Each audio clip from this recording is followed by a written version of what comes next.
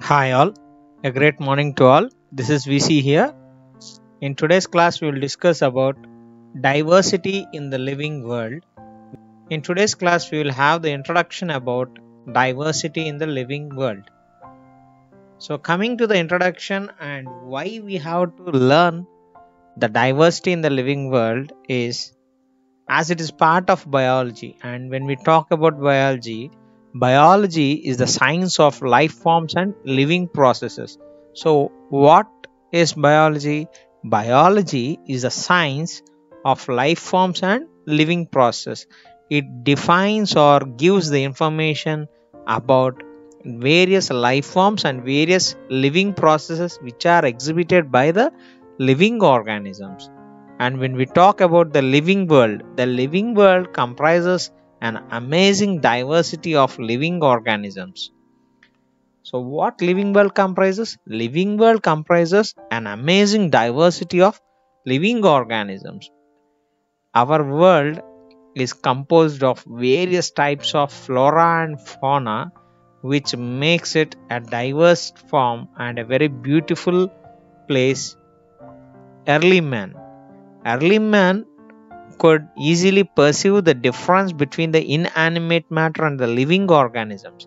He was capable of perceiving the differences between inanimate matter and the living organisms very easily, and he praised some inanimate matter or deified some inanimate matter like wind, sea, fire, etc. Not only the inanimate matter, but he also deified some animals and plants as well. A common feature of all such forms of inanimate and animate object was the sense of awe or fear that they evoke. When we talk about what made such, so this is nothing but the fear which given or which has prevailed in the early man made such. Started the definition or the descripting of the living organisms. And societies which indulged in anthropocentric view of biology could register limited progress in biological knowledge. Societies which indulged in anthropocentric view of biology could register only a few or a little or a very limited progress in the biological knowledge, as they are only concerned with the anthropocentric view, so they can get only a particular amount or a few points. Systematic and monumental description of life forms brought in out of necessity detailed systems of identification, nomenclature, and classification. When we talk about systematic and monumental description of life forms, they brought in out of necessity. They were brought in because of necessity and detailed systems of identification, nomenclature, and classification. So because of the necessity and detailed system of identification, nomenclature, and classification, we came to know about the systematic and monumental description of life forms. And when we talk, the biggest spin of such studies was the recognition of the sharing of the similarities among living organisms both horizontally and vertically. Due to systematic and monumental description and the detailed study of systems and identification as well as nomenclature and classification, we could study the relationships and the sharing of organisms both horizontally and vertically. So one can say that because of systematics and monumental description of life forms, the necessity of them and the detailed study helped one to recognize the relationship and the sharing of the similarities among the living organisms both horizontally and vertically.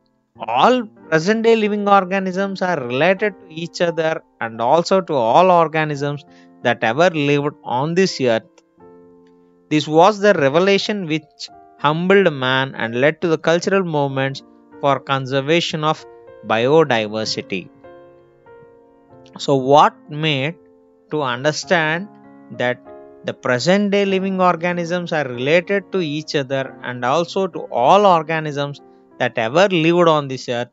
Because of the study of biology and learning about various life forms and different living processes, man, even the early man, could have perceived easily the difference between inanimate and living organisms, and the patterns what he used and how he praised the organisms like plants, animals, wind, sea, fire, etc. And all this helped the early man to make some praise towards the nature, the mother earth. And this description of living organisms, including us the human beings, started much later in the human history.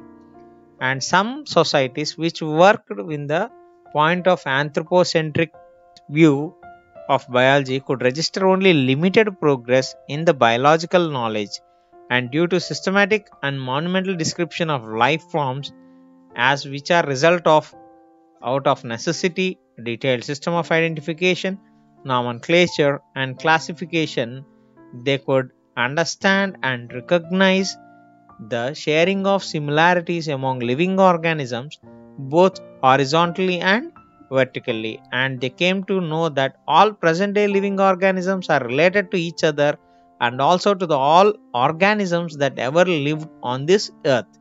And this made the man humble and led to the cultural movements for conservation of biodiversity. And this is about the introduction for the living world.